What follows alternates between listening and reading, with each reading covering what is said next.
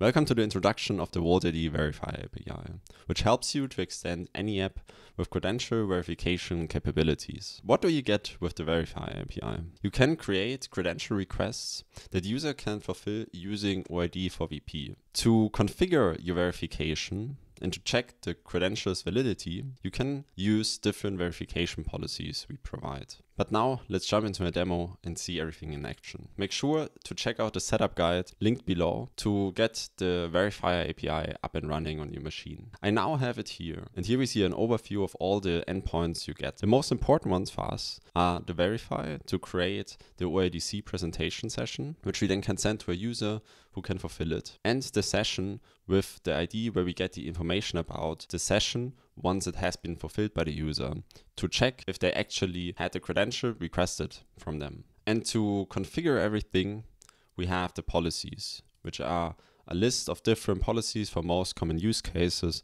to adjust the verification to your needs. Okay, let's now request a credential from a user. I have here the wallet, and in my wallet I have a university degree credential. And what I will do, I will copy out this type and go back here to the Verifier API. And in the request credentials in the body, I will provide my credential. Okay, but now let's first understand a little bit more about these configurations here.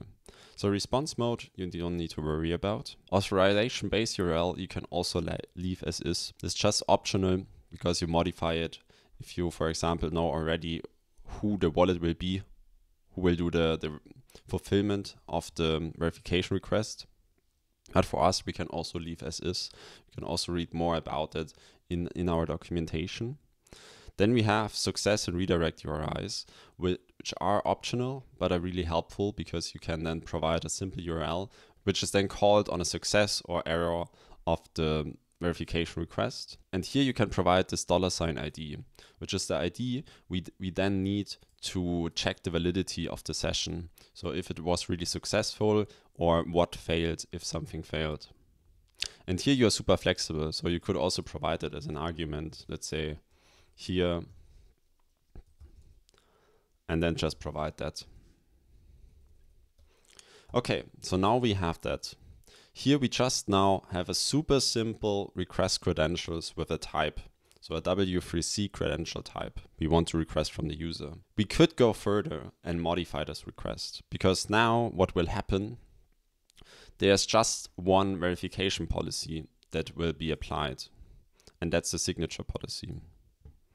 So the wallet who will fulfill this request will create a verifiable presentation that includes the verifiable credential.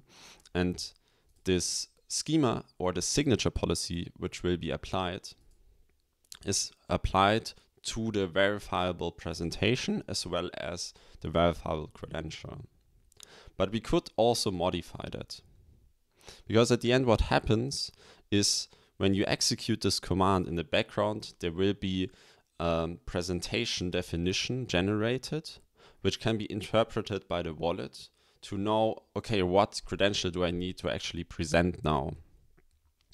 And we could modify this to the extreme, which is that we provide the presentation definition ourselves, or we just modify what verification policies are applied once it was presented by the wallet. So here we have the simple VP policies. These are the policies that are applied to the verifiable presentation. And here we see we have a policy with the name minimum credentials, which takes an argument. These are like the more complex policies, because we also have simple ones, which you can just provide as a string. So if I want to apply the signature policy, although it's already always applied by default, we can just go here and provide it as such. That's the VP level. But we also have the VC level. So here, next to the VP policies, which is a list of policies, we also have the VC policies, which is a list of. And these are applied to all credentials requested. So here we have an open badge credential and a verifiable ID. So the signature policy will be applied to both of them. But if we want now, for example, to only apply it to the open badge credential, we could use this one, where we have the verifiable ID, which all these policies are applied to. And then we have the credential, the open badge credential, where we provide in itself policies that should be applied only to this credential.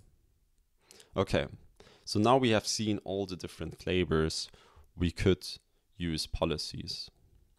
One last interesting fact is that you have really great flexibility if you use our webhook policy, because here you just provide an endpoint and the Verifier API will send the whole credential that is presented with the verifiable presentation as well to this endpoint, and then you can do any checks you want and return a response if it was valid or not, and that will be then included in the general response of the verification. Okay, so now let's go back to our first example.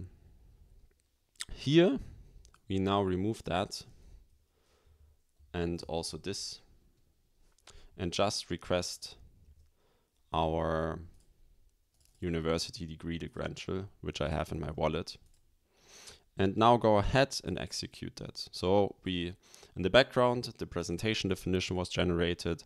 And what we now get back is this OpenID credential offer URL, which we can, again, also render as a QR code. So a user can scan it with their phone and their wallet to fulfill the request.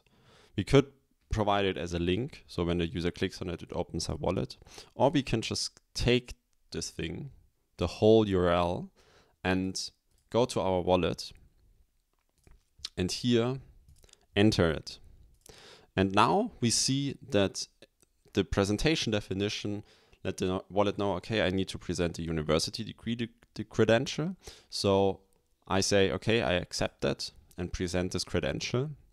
And now, as it will be successful, we will be redirected to our success URL. And here we have now this ID. And this ID we can use to now check on our side if the presentation was successful. And here we now have the whole result of the verification, where we see the VP token, and we see also here the policy results. So for example, verifiable presentation, what policies were applied, the signature policy, and that was successful, as we see here. And also on the credential level, the university degree credential, here was also the signature policy applied, and it was also successful. And with that, you have seen how you can do a verification with just one click. To learn more about all the different customization options, click the link in the description to go directly to the docs and explore them in more detail. With that, it's your turn. Get started verifying credentials for free with the walt.id Verifier API. Click the link in the description to get started. And if you enjoyed this video, make sure to hit the like button. And with that, happy building. See you next time.